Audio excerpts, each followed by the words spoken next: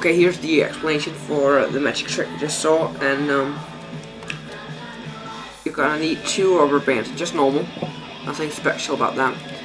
And you're gonna take from your prime finger, and your little finger to little finger, just like that. Take your thumb on this one, go down to this, so your thumb is in between them, just like that.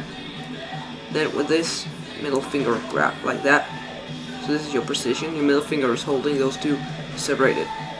You take the thumb again, the upper one, go down and grab this one. Let go with these fingers here and grab again. And then you're just ready. Then when you let go on one of these over here, because now it looks like 2 separated, but they're actually kind of in each other. But when you let go from this one here, it looks like they're melting through, but they're not. It's just a kind of illusion.